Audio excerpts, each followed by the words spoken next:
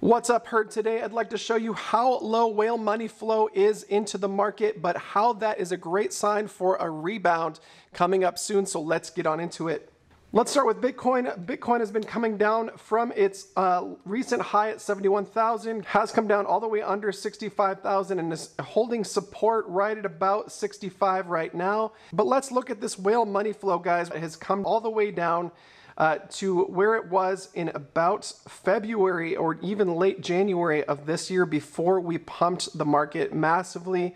So I am expecting a rebound here, guys. The last time we were this close to this low was back in May, before we had this rebound here as well. So anytime we have low whale money flow, it is time to look for a rebound. This price versus whale money flow chart comes from a group called Trade Confident that I've been using for the last couple of years, and their indicators have been super accurate, guys. So do look for a jump here. Let's get on into Ethereum. Now, Ethereum did have a win with the SEC yesterday, guys. They have abandoned their lawsuit with the Ethereum Foundation and have found it to not be a security. This means many of the alts will not be classified as securities either. Now, we could see some variance depending on how things were launched for them, but in general, this is really good news for the alt market, especially for Ethereum.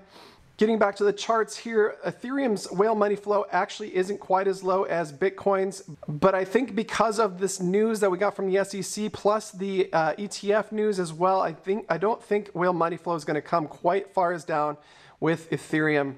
Let's move on into BNB. BNB has gotten below its support level, guys, but is sitting right at about 595 today. As whale money flow has come out of the market on BNB as well, it's possible that whale money flow could come a little bit lower before we see a rebound here, but I am expecting a rebound soon. I don't think it'll go much below 570 unless we get some sort of wick that drags the market down. Solana is in the same boat, guys. It has gone below its support level at this point, but it is holding right around 137 right now. Whale money flow is super low here. I do expect a rebound here very soon. Now let's get on into the Elephant money ecosystem. Elephant has been holding over the last couple days at the bottom of that accumulation zone that I mentioned the other day. Let's get on into Trunk. Trunk came down a little bit over the last couple days, but is making a little bit of a rebound today, up 2.5% this morning. Now let's get more into the ecosystem, guys. I do want to mention that the Savannah House vote for legal representation has passed, so that's good for the ecosystem, guys. And then let's get on into Solend. We have made it up to the third largest market in Solend at this point, with just about 2.5 weeks under our belt. That is incredible performance for this ecosystem, guys. We have a total supply of 5.3 million between USDC and Trunk, and a total borrow right now of 1.3 million as well. Utilization is currently pretty high right now, so you are making 81% APR on USDC supply. So take advantage of that if you're a USDC supplier, guys. Borrow side is a little bit high at 120%. I think with supply being very well utilized, guys, the market is expecting Trunk to jump. Otherwise, I'd expect that borrow to be a little bit lower. So I do expect some upside for Trunk soon. I've mentioned over and over that this level between 50 cents and 80 cents is a big turbulence zone for the Trunk token. But I do think with the market making vote of adding $4 million to the Solana side of things is keeping the floor at 50 cents at this point. And I'm very glad to see it, as we've made some serious progress coming from all the way down from about 5 cents earlier this year.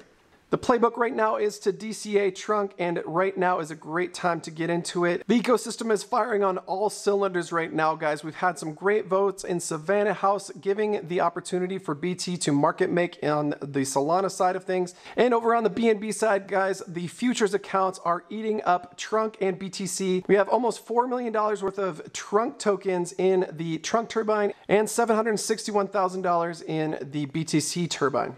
With that, thank you so much for watching, guys. Make sure to like, subscribe, hit the notification bell for more content just like this. I'm going to leave a link in the description to our Telegram channel where you can get all of the current updates. BT, our founder and dev, is in that chat on the regular, guys, giving us the alpha and setting up the plays for us. So make sure to join us over there. Have a great day, and God bless.